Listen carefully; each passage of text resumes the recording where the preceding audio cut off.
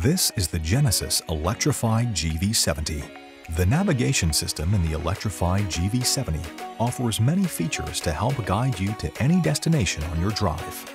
To open the map on your navigation system, first make sure that the vehicle is in park with the parking brake set and the vehicle is turned on. Then press the map button located on the center console. Notice the icons on the left side of the screen. These icons will hide eventually, but can be made available again just by touching the map. The Home icon returns you to the home screen on the infotainment system.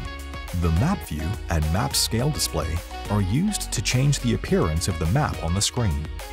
The Navigation Volume icon enables you to set or mute the voice guidance volume as well as other sound effects. Selecting the volume priority feature will set the navigation guidance volume to be louder than current audio volume.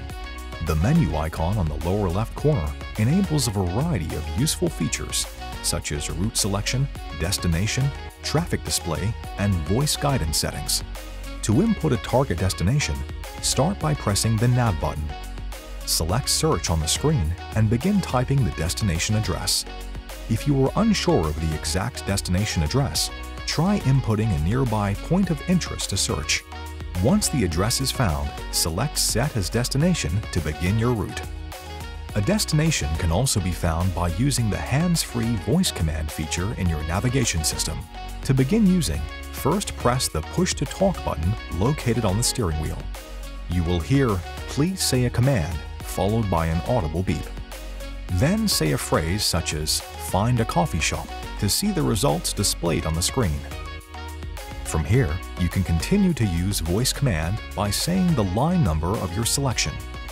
For a list of available voice commands, refer to your Genesis Owner's Manual for more information. After selecting the recommended or alternate route, the navigation guidance will begin. Press the Cancel Route icon on the infotainment screen to stop the route guidance at any time.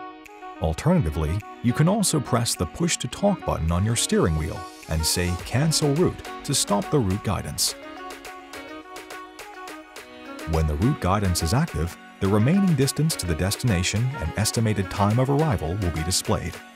The current location is displayed as well as the set destination address on the lower part of the screen. Note that the arrow on the screen refers to which way the vehicle is facing in reference to the map. The Turn-by-Turn icon displays a step-by-step directions of which routes to take on the right side of the infotainment screen. Turn-by-Turn can also be displayed on the head-up display if your vehicle is equipped with this feature. Additionally, Turn-by-Turn can be displayed on the instrument cluster by pressing the Display Mode button on the steering wheel.